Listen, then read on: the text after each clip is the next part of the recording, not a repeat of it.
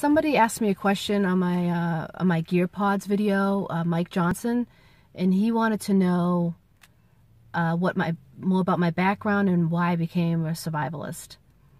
So I thought it would just be easier to answer him in a video. So I assume when he says my background, I'm not sure if he means, I guess I just always loved nature and outside. As a single mom of 5 kids, I guess I feel like a survivalist in a way. It hasn't been easy doing it by myself. So I've had to learn to be very independent, like if there's something need to be done around the house, I had to figure out a way to do it myself.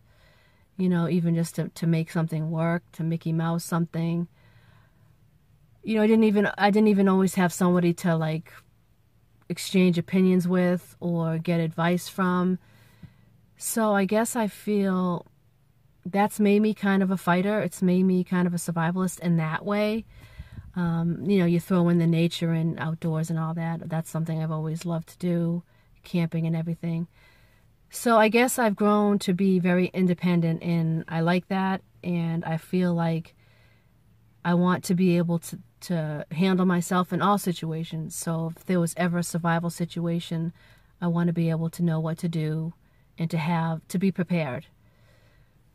So I'm still new to it. I mean, I haven't had to survive in an emergency situation. So it's not like you have experience at doing that typically, unless you've, you know, had some type of emergency thing happen to you. So I guess just I came upon it watching YouTube and how to be prepared for any situation in the woods or whatever, especially.